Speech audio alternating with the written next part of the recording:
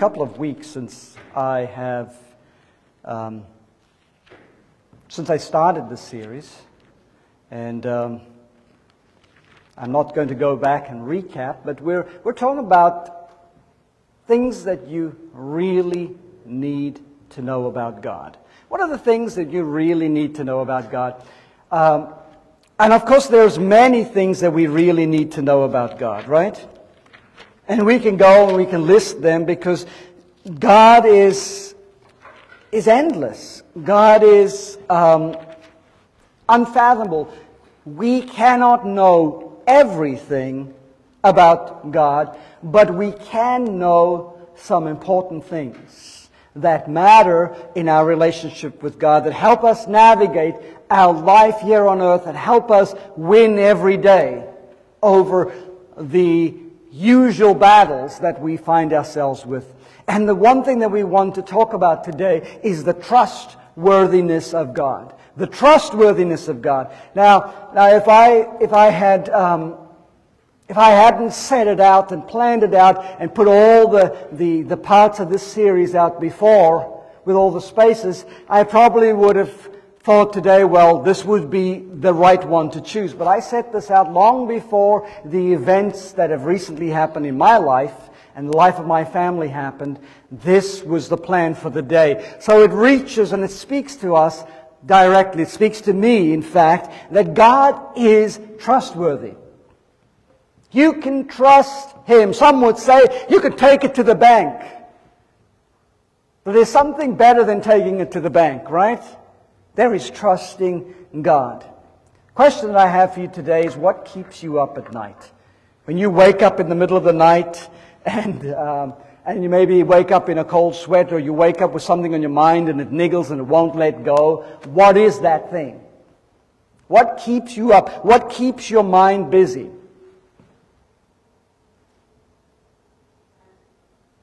What keeps you thinking and over and over going over something? You know, it only takes a scroll through your news app. It only takes a turn on the TV and you see all that's going on. The war, the political unrest, the economic uncertainty, gas prices, right? Oh, you guys don't put gas in your cars, right? The next doctor's appointment, all these things that go in your mind. Will your kids be safe? The bills, the debt, things that you have to keep in check and keep working with. And if I keep going on like this, if you didn't have anything to worry about, I'd soon give you something to remind you to worry about it. And that's not my point, but the things that are there. What is it that you are worried about?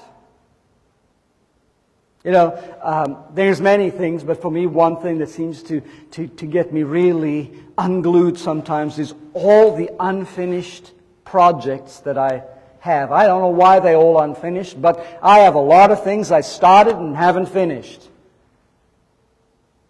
And they really bother me. So I try to do one at a time and get them done, but you know what?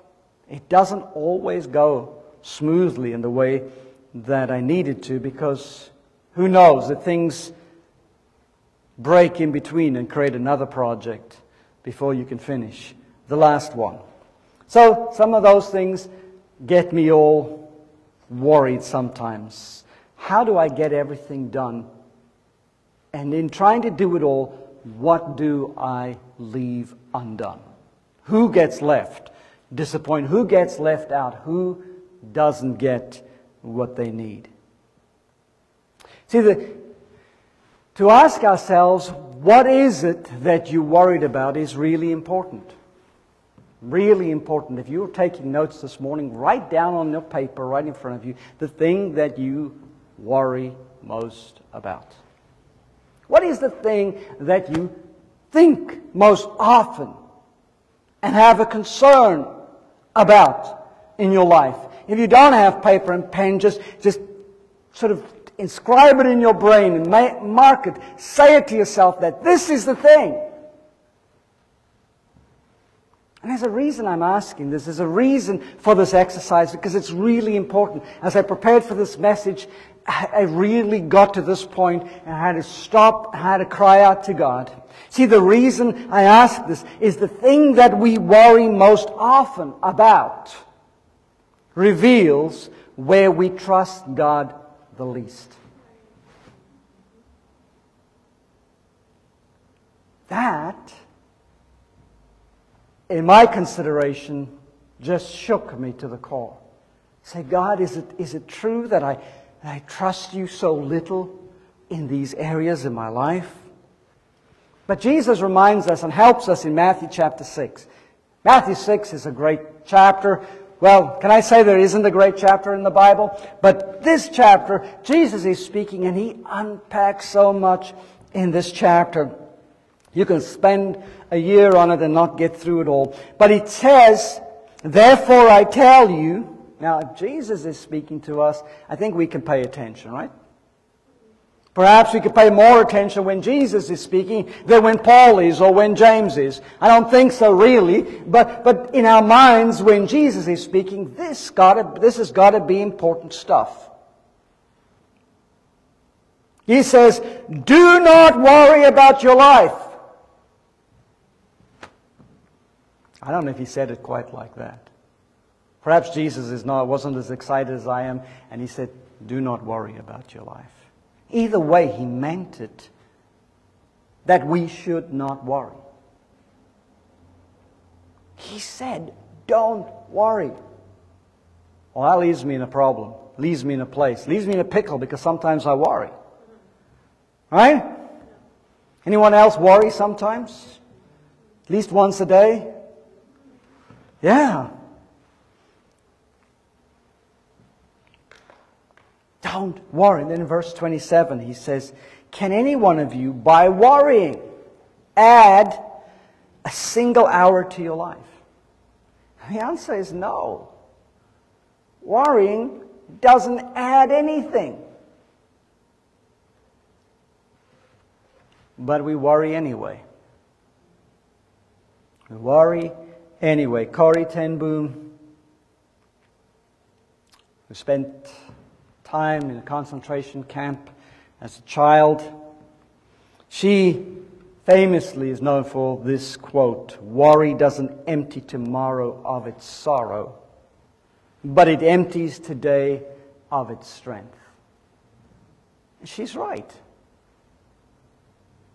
See, worry saps the energy out of us. But God, when God created Adam, we know that God gave him one rule. Adam, you can eat anything in all of the garden. It's all yours. Enjoy. But there's one tree. Leave that one alone. My paraphrase, right? Eat all. Everything. Any tree in the garden except the tree of the knowledge, good and evil. And Eve learns this lesson from Adam. But one day Eve is finding herself in the garden. Adam's not too far away, by the way, but Eve finds herself in the garden, and there's the serpent, there's Satan, shows up and begins to have a conversation with Eve. I think that should have been the first sign of like something is wrong, right? But anyway, has this conversation, and the serpent begins with these words, did God really say? Did God really say you couldn't eat from any tree? Just twisting the truth, throwing some doubt in there, introducing a question to Eve. Did God really say? What is He doing? What is the serpent doing? He's asking Eve in a different way, can you really trust God? Is God trustworthy? You see, in some verses later, Eve looks at the tree, and it says there, she says, she looked at the tree. First thing she did was looked at it. It's like Satan made her look, right? Ever play Made You Look? Well, that's what happened. He made her look. I don't know if she never paid attention before, but this time she looked. And from that looking,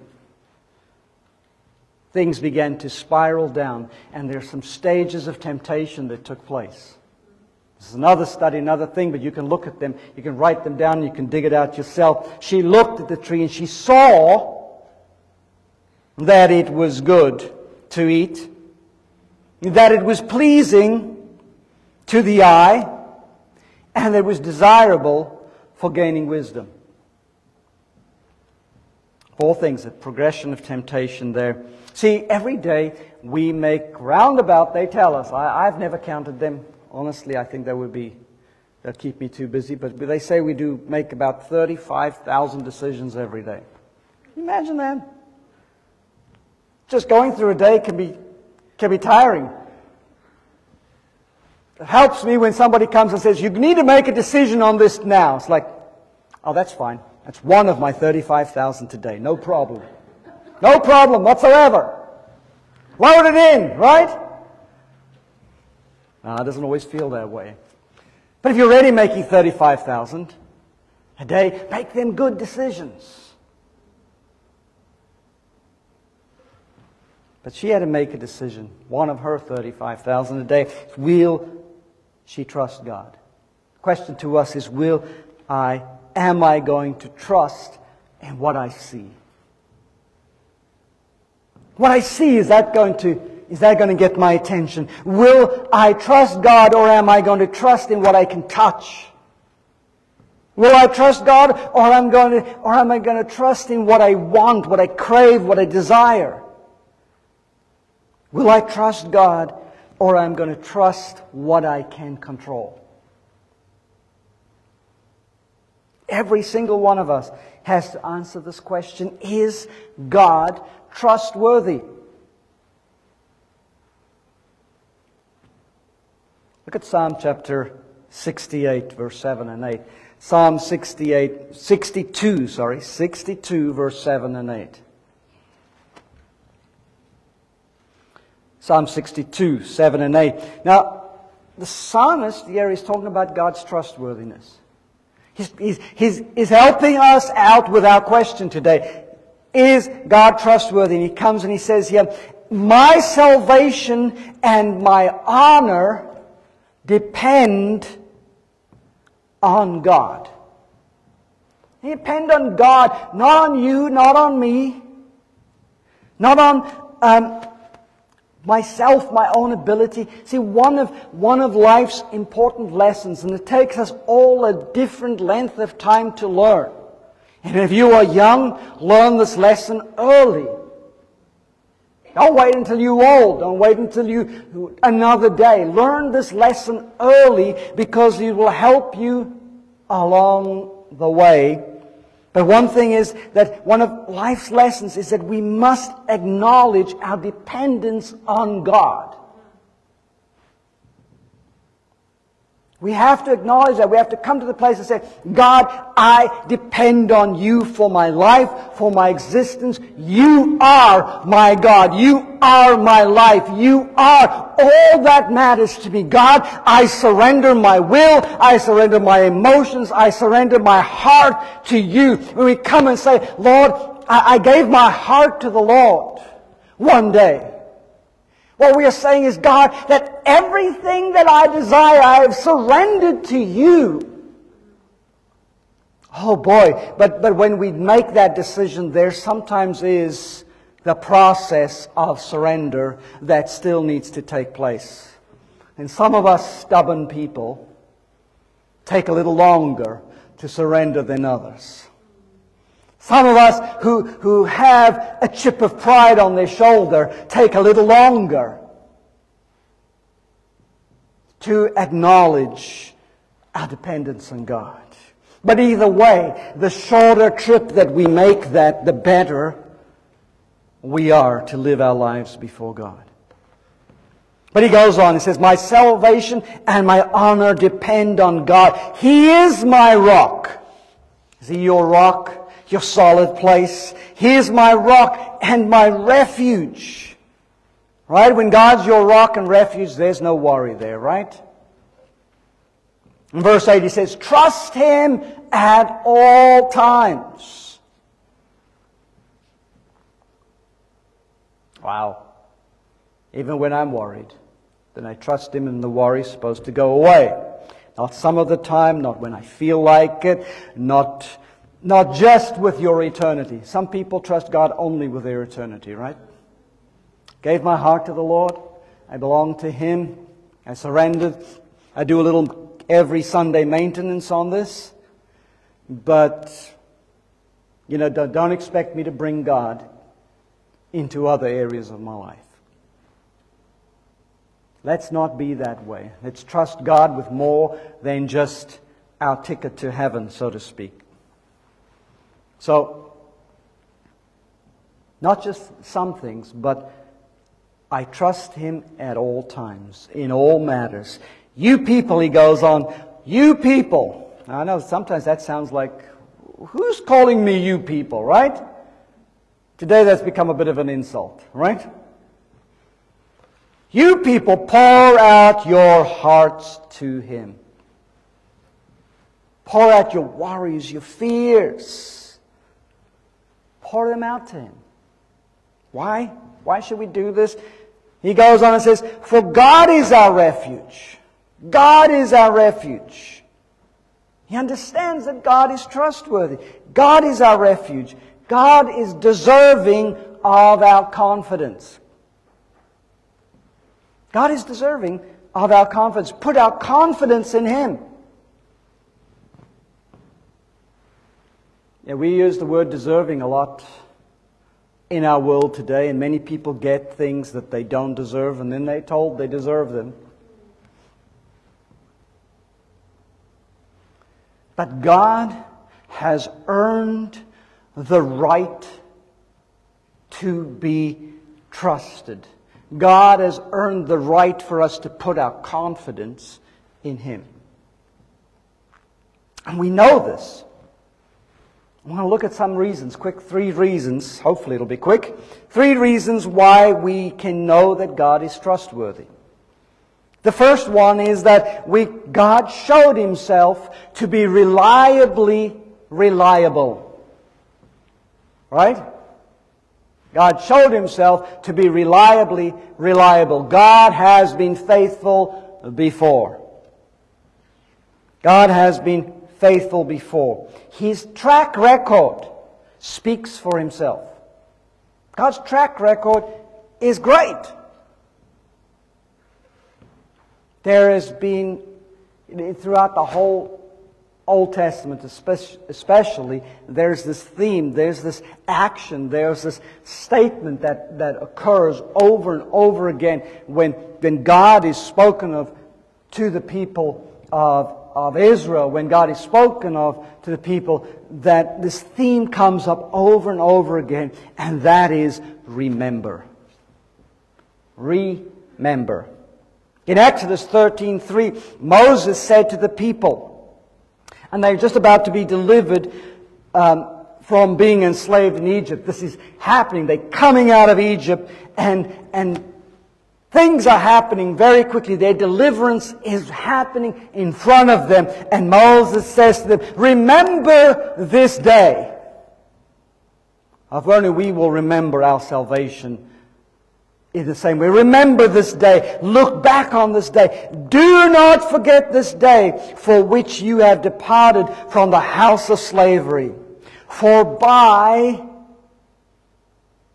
a powerful hand the Lord brought you out of this place. For by a powerful hand, for by the hand of God, you have been brought out of this place. Not by your own strength, not by the strength of a good leader, not by the strength of Moses, not by the strength of your own ability, not because you worked hard as slaves and you had tenacity, you had strength because your backs were made strong to get out of Egypt. No, you were brought out by a mighty hand.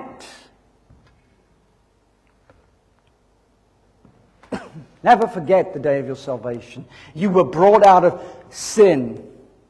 You were brought out of darkness. You were brought out of that horrible pit by the mighty hand of God. You couldn't do it by yourself. What He has done for you, you couldn't do for yourself in a million years.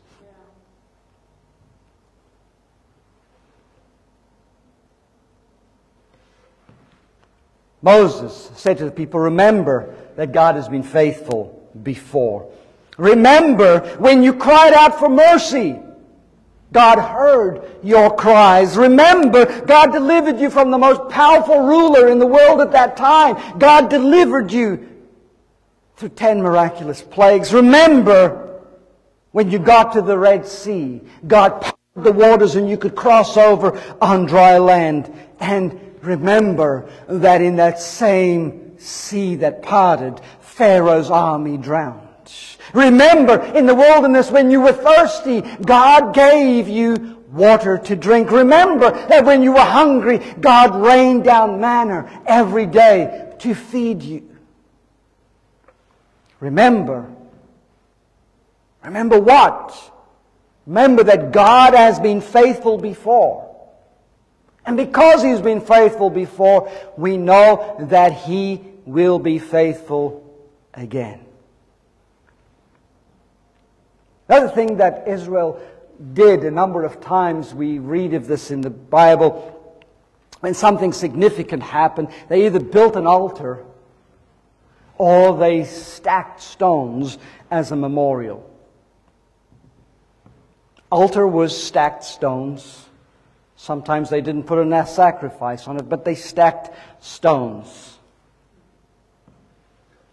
When Jacob wrestled with the angel, and when Moses got the 10 Commandments, and when Israel crossed the Jordan River, they stacked stones, and they marked these things, and they left these stacked stones there, so that when somebody walked by, they might ask, what are these stones? And then you can tell them, this is where God delivered us from the Egyptians. This is where God brought us into the promised land. This is where God gave us the 10 Commandments. This is where God came down and wrestled with man. This is where God has brought deliverance to us.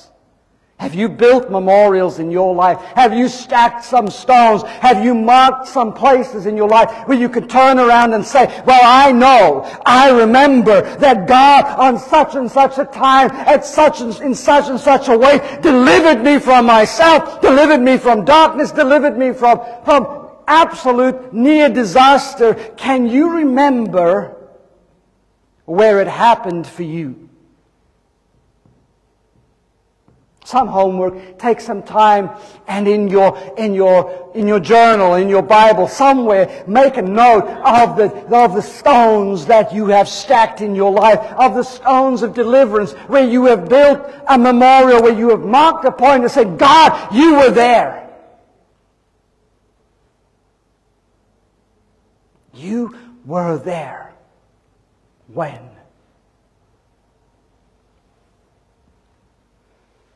Because you're going to need to have a memorial stone in your life to remind you of the faithfulness of God. And God knew that Israel needed it. And God knew it. And therefore, consistent in it is when God is introduced to Israel by the prophets. I am the Lord your God who brought you up out of Egypt. And so on it goes. What is God saying? He is marking a memorial stone of how He delivered them out of the hand of the Egyptians.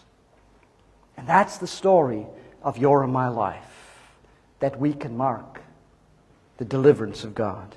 The deliverance that God has brought us, that He's given to us. He has delivered us from ourselves, from our despair, from our troubles, from our mistakes, from the threat of an enemy, where God has delivered us. How do we know that God is trustworthy? Well, we remind ourselves that He has been faithful before. See, maybe it is truly when you were radically transformed, when you gave your heart to the Lord, and He changed you, and you could see a day and night difference. But for some who have followed the Lord, who have served Him as children, you don't have that stark contrast. You kind of just breezed into it, came to a decision one day that this is the right thing to do. The Holy Spirit impressed on your heart, and there wasn't this thing that you were taken and you were ripped out of the hands of the enemy, so to speak, because you didn't see the evil and the sin that had attached itself to you. But yet, He has delivered you from everything that your life might have been. Every of those evil choices that you could have made because you didn't have God with you. He has delivered you ahead of time. He has released you in so many ways from suffering under the hand of evil. Doesn't mean you haven't sinned. Doesn't mean you haven't had temptation. It does mean that your salvation came earlier than most. And therefore, if you like me, we have a whole lot more to praise God for. Have a whole lot more to praise God, because God has delivered us, who started early, from so much more. They do say prevention is greater than cure, right? See, for me, most recently, and many of you know that, God spared the life of my sons. See, when Satan wanted to take them, wanted to steal them away, wanted to destroy their lives, God said no. God drew a line and said no. And I am grateful to God for drawing that line. You know, when I think about their lives, 2 potentially fatal accidents in 2 years, but God said no. And God is still saying no. I don't know where you can mark something recent in your life where you have seen the faithfulness of God. I don't know how far back you have to reach to be able to mark it, but mark it anyway. Build a memorial of stones. Mark it down and say, God, I have seen your hand of faithfulness to me. So when the unexpected thing comes up, what do? Boy, unexpected things will come up. What do? Something seems to come out of left field, when something seems to come out of the shadows and introduce it to myself, to me as a problem, as a threat. What do? I remember that God has been faithful. I remember that He is trustworthy. Firstly, we need to know and remember God is reliably reliable. Secondly, one thing that is sure that you can hold on to in every situation, in any situation, is that God is with us today. God is with us today. He's with you today. Not just sometime, not just Sundays in church, not just this day, but every day God is with you. God led Israelite people out of Egypt through the wilderness. He brought them right to the edge of the promised land, right to the Jordan River. He brought them right there.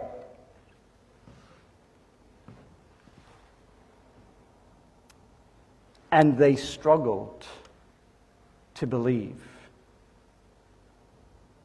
that God, in their thoughts, was able to give them this land. And Joshua stands up before the people, and he says this in Numbers 14 verse 9. He says, "Only rebel he not he against the Lord, neither fear he the people of the land, for they are bread for us, their defense is departed from them, and the Lord is with us. Fear them not." Now, if you read in that, you find out that the people wanted to stone them, wanted to kill Joshua and Caleb, said, no, these guys are delusional, they're a threat to our safety, they are crazy, let's get rid of them. They do not know what they're talking about. But they did, because they knew a God who was reliable, who was trustworthy. And so they went to His Word, to His promise, and they knew that it could be trusted. They saw the same things that the other spies saw. They saw the same things. They had the same experience. But what made the difference is they knew that they could trust in God. You see, they knew that their success was not dependent on what they saw in the land, not on the size of the opposition, not that their success was not dependent on their ability to go in and win over those armies, but their success is dependent on the presence of God in their lives. Because He says, the Lord is with us. God is with us. He promised this in Matthew. I know it's not Christmas, but Matthew 1:23, we tend to visit it only at Christmas time, and it says there, it opens up, the New Testament opens up with this, behold, the virgin will conceive and give birth to a son, and they will call Him Emmanuel, which means God is with us, or God with us. See, from the very beginning, when Jesus comes on the scene, He is announced to be God with us. Way back in the Old Testament, Joshua knew that.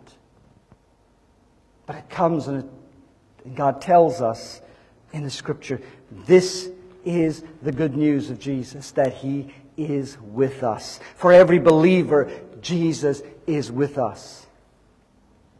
He is with us. See, God doesn't, when a difficult situation shows up in your life, God doesn't pull out and say, whoa! No, that's not for me. You handle this one your own, right?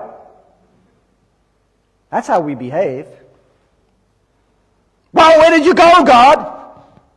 What's this all about? No, the promise is that when the difficulty shows up, that God is with you in the difficulty. That when the difficulty shows up, God doesn't disappear. He's present. He doesn't suddenly come into the problem either. God has always been there with you.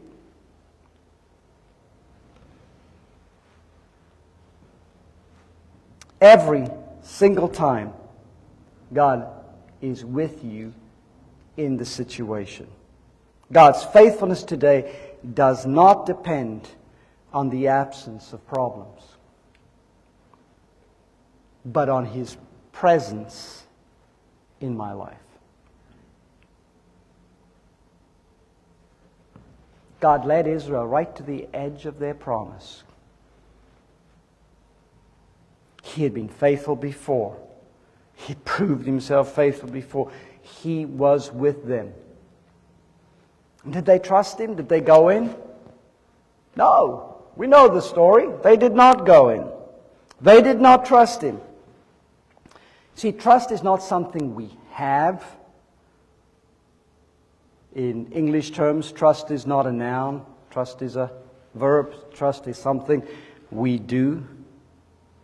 And we often come and we challenge the faithfulness of God. We challenge His trustworthy when things don't go as requested or planned for or prayed for. And we come and we question, where are you, God? What's going on here? But God has never left the situation. When things don't work out, God is trustworthy.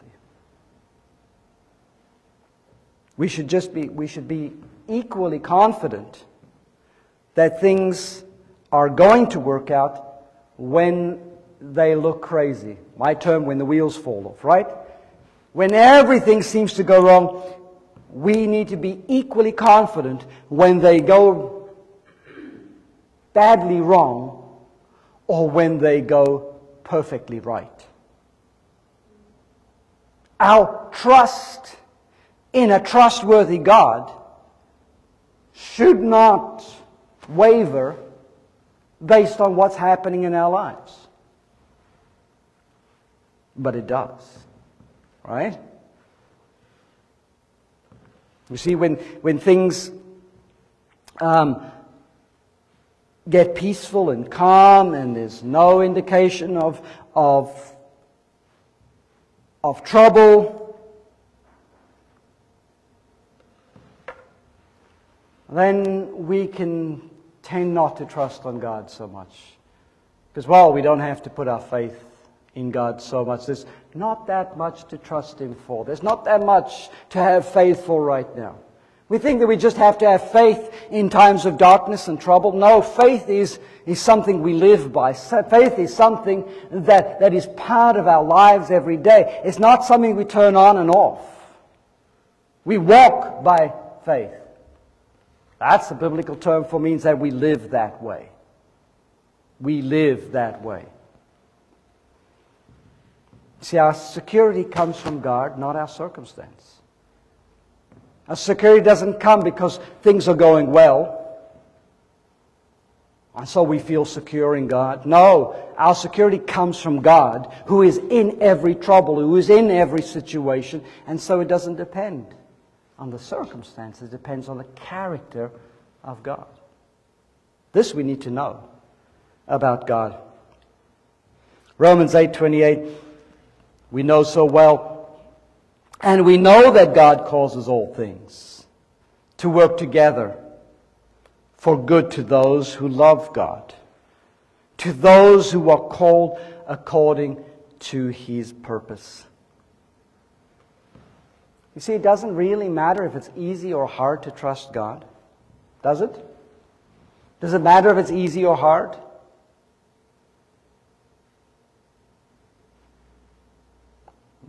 I think we're nodding inside and saying, it kind of does matter, Pastor. When it's hard, it's hard. When it's easy, it's no big deal. Right? You having that conversation with yourself this morning? Yeah, it's one that I've had. It's like, well, you see, it's not based on the circumstances. It's based on the character of God. And because God is unchanging, it doesn't depend on our circumstances. When circumstances begin to look better, it's easy to trust God a little less and a little bit more in ourselves. After all, we don't need that much more faith when things are going well. But good circumstances only give us an illusion of security. Because if we trusting in circumstances, then it can change in a moment. In a moment, in a phone call, in a second, in a text, in a split second. It can all be different. Know that good circumstances do not provide security to us. What I said about prayer, the need to pray tonight, good circumstances don't give us the security that we need. Nationally, politically, culturally, good circumstances don't give us security because it's not the circumstances that provide what we need. It is God that does. So the believer has a different route to take. A believer has a different source for their security than everyone else does. The good news is that for believers, bad circumstances are only an illusion as well of the lack of security. So when things get bad, it might look like things are insecure. It might look like trouble is getting the upper hand, but God hasn't changed. God hasn't gone anywhere. He is still with you. I was hoping for an amen there, but I'll just keep moving on. The end of the story is already written. Genesis 12, God calls Abraham out of the land. And He says, I want to bless you. I want you to be a blessing to the world that I'm going to give you. I'm going to give you a land where you're going to live with my people. And right there on the precipice of entering the promised land, this promise hadn't changed. This promise was what they were resting on. This is the promise that they knew God had given. This is the promise that God reiterated when He brought them out of Egypt. I'll give you the land that I promised to your ancestor Abraham.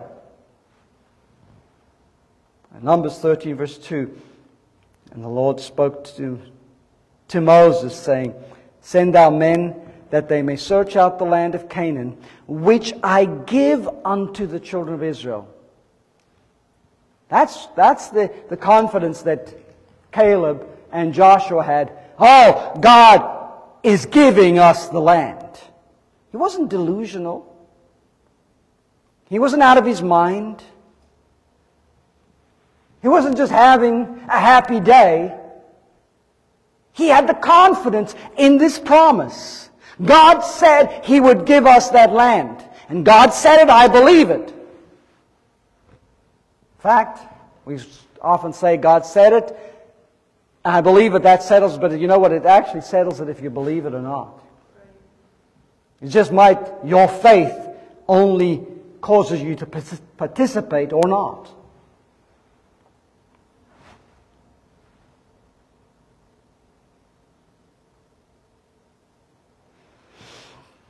And of course they didn't enter.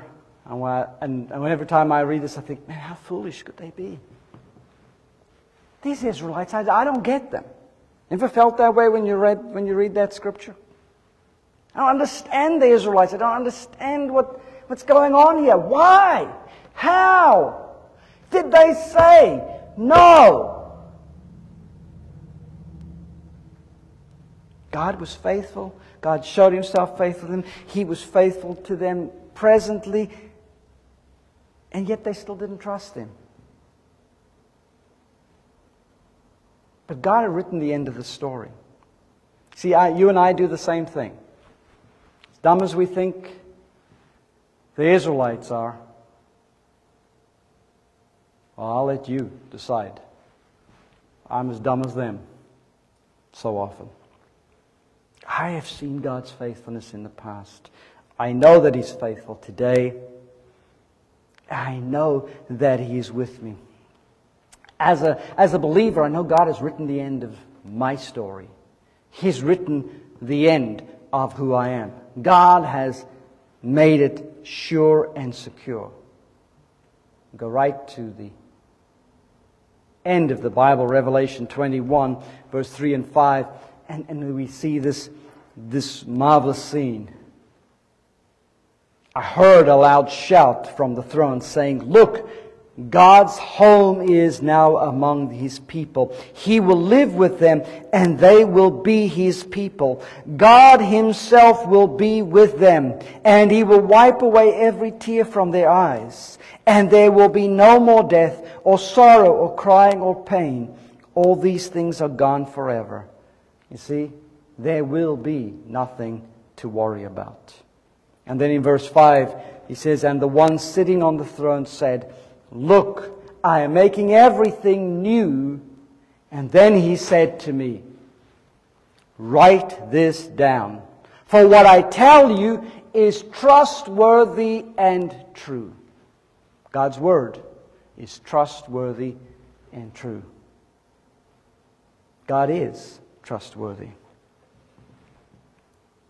As a believer, the end of my story is already written down. It's already there. It's already marked. It's already done. And some of you might come this morning and you might be inspired. You might be ready and say, you know what? That's awesome. I'm getting on board. I believe that, yes, He has been faithful in the past. Yes, He is with me. He will be faithful in the future. I can trust that God is with me today.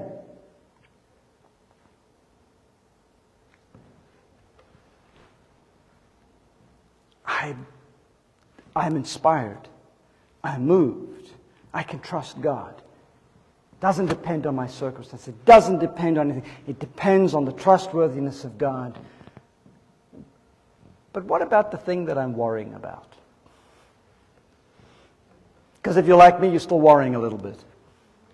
You know God is faithful. You know God is trustworthy. You know God is true. You know you can depend on Him. God is taking care of everything that your life may present. God has already taken care of it. He'll never leave you. And that's what He tells us in John 14, verse 1. He says, but do not let your hearts be troubled. Do not let your hearts be troubled. But trust also in me. Trust. Can you trust in Jesus? Is He dependable? Is He trustworthy? Oh yes. Oh yes, He is. Jesus tells us, He says, I am trustworthy. I have been faithful. And I'm faithful. I'm with you today. And I will be faithful tomorrow. And the next day and the next day, I will be there. Philippians 4, 6 and 7 also helps us with the thing that we are still worried about, even though we know about the faithfulness of God. Do not worry about anything. What? I just told you I'm still worried. After all that you said, Pastor, I'm still worried. Well, Paul writes here, says, don't worry about anything.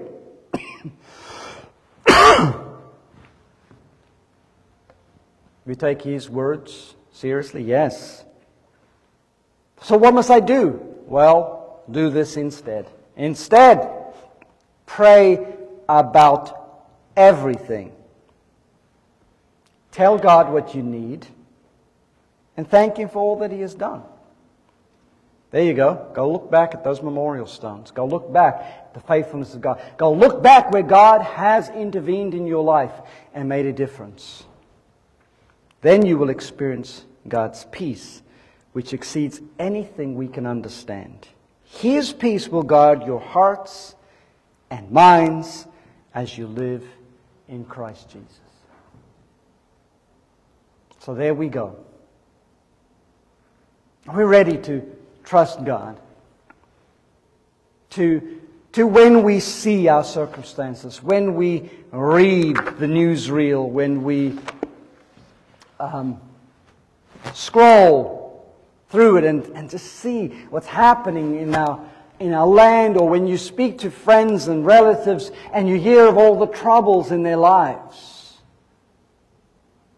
do you not be consumed with worry, with concern? Do not be overwhelmed with that, because God is trustworthy. He's already in that situation, but so often we don't acknowledge Him. We don't acknowledge Him. You ever come into a room and you walk in the place and nobody acknowledges you? Right? Come into a place, you've got to make an appointment, and you stand at the appointment desk or table, and there's nobody on the other side to acknowledge you. That's a weird, empty feeling. It makes me incredibly agitated. You maybe not. But there's times when we're in this situation where we don't acknowledge God's presence in our lives. So when the trouble comes, when the difficulty arrives, when circumstances seem to show their presence, acknowledge God's presence, because His presence overrides every circumstance. Doesn't mean that bad things won't happen. It just means that God is there. And if you know He's there, you know that because He's done it before, He's been trustworthy before, He was trustworthy now. Let's bow our heads and let's acknowledge the presence of God in our lives. That thing that you wrote it down on your paper, that thing that you marked in your head, that is the thing that you have the most difficulty trusting God for.